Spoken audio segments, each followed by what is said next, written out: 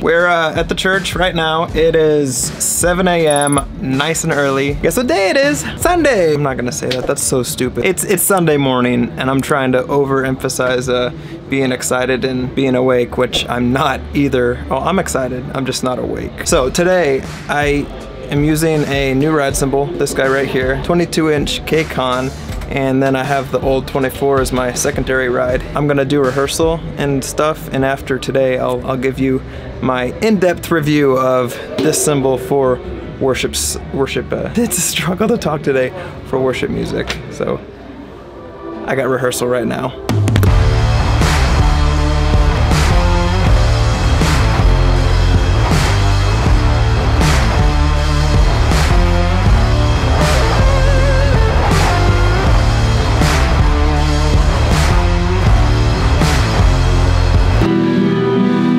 Sound check right now.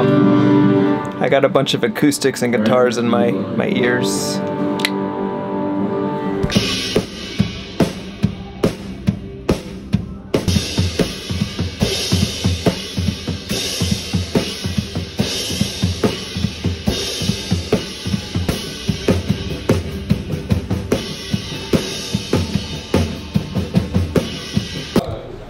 So we just finished rehearsal and it went good. Like I said, I'm using two rides today and they sounded good.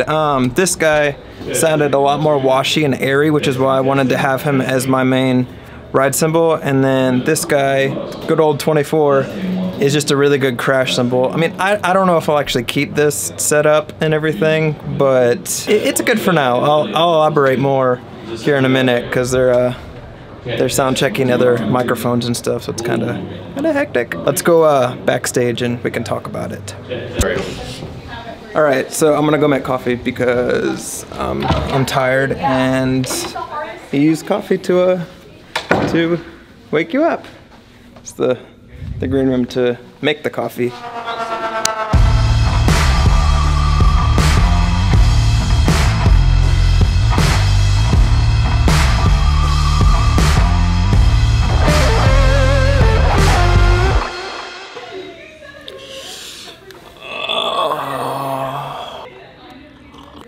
Got my coffee. So that ride cymbal, one of the main reasons that I got it and I'm trying it is because I wanted something that was a little more airy and like more light than my big 24-inch cymbal, which I love. I love my 24 and I've used it for years and I'll continue to use it. But I just wanted something that was a little less heavy and kind of poked through the mix a little bit without like being intrusive. And also the thing's a little bit quieter, so for things where I have to watch my volume, it's great. It was recommended to me and I figured I would give it a shot. And I love the thing, it's great so far. Good stick definition, good bell, great crashable features, crashable ride. Yeah, and it pairs good with all my other cymbals, which is something that's important when you're buying a cymbal. It's important to make sure that it pairs well with everything else. It's a party. It's a party in there. That's the green room. I came out here to talk to you so that it wasn't as crazy and hectic. But the ride cymbal, very good, very good. You'll hear some sound clips of it coming up. Good ride and good coffee.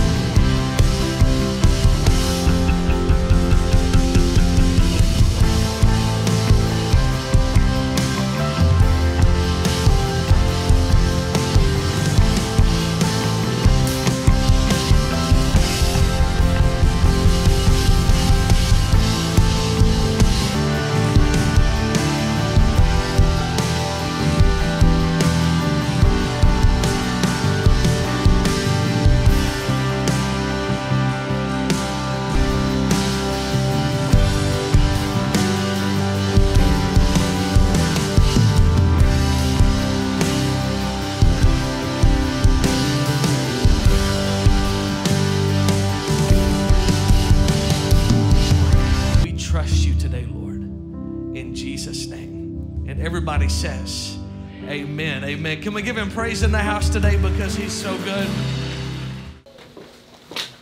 We just got done with the first service and it went good.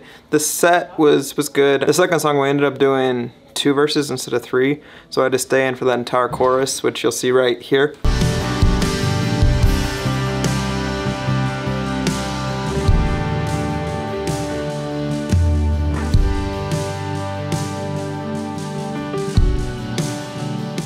It was fine. I just had to stick with that instead of doing the original thing, which is I would drop out for the choruses, but it's fine. Just gotta be flexible in those moments and stuff.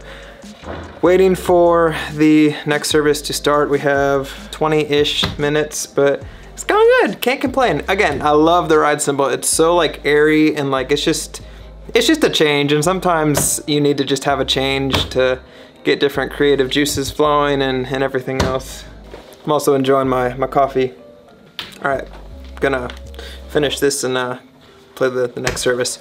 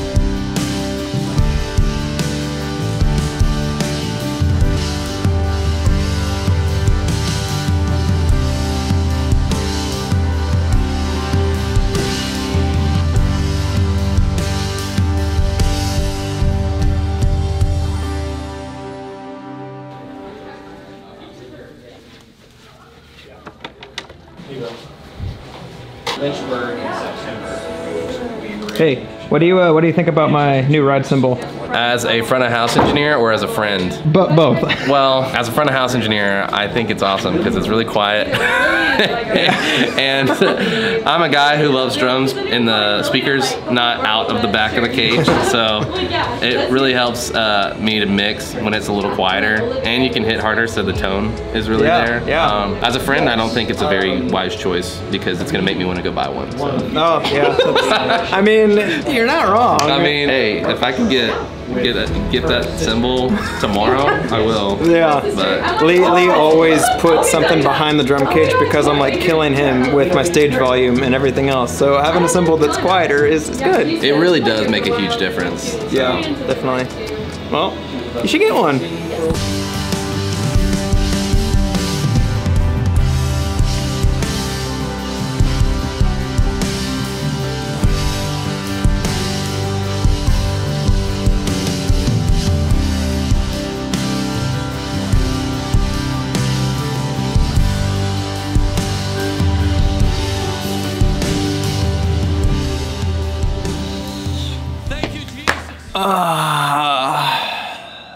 That set was great. It felt awesome.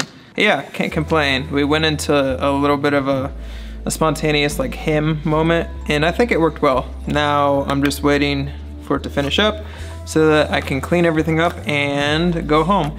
But that ride cymbal, great. Again, I know I've said this like 3 times, but it fit exactly what I needed. And when you're shopping around for cymbals, or just any kind of equipment, I would kind of look at it on a broad scale and like get something that's gonna be good for multiple applications. So like that ride cymbal that I bought, I can use it for a ride, I can use it for a crash, I can even use it for hi-hats if I really wanted to, which I wouldn't live, but I could. And that was one of the reasons I purchased it and decided to make that investment. And same thing with all of my gear and all of my cymbals. They all have multiple uses and multiple functions. And I just think it'll make your dollar go further and everything else. But yeah, that cymbal, great. Have no complaints at all. If you're interested in checking it out yourself, there will be a link down in the description to check that guy out. And if you think about getting it, let me know in the comments. I'd love to talk to you about it and answer any questions that you may have. And with that, I'm gonna call the vlog right here. So thank you so much for watching. If you liked the video, go ahead and hit the subscribe button down below And hit the like button too, that'll help me in the algorithm and all those YouTubey things. And I will see you guys in the next video. Bye guys. Actually, there's some like books or CDs right here. So we'll use this guy. I wonder what is this? Oh, this is an EP. All right, bye guys.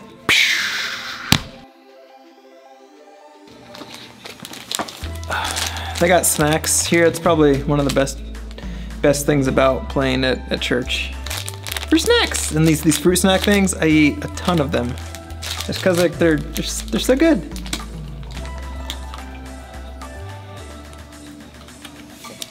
Bye bye.